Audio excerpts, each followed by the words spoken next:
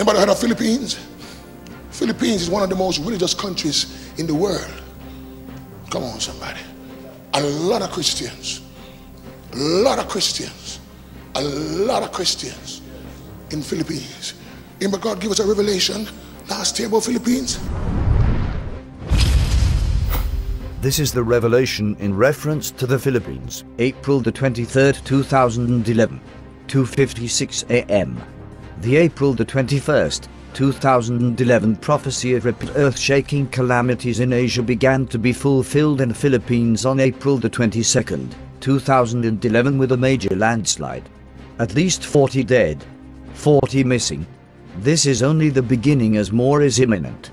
Philippines will again be involved. The Lord requires repentance and revival.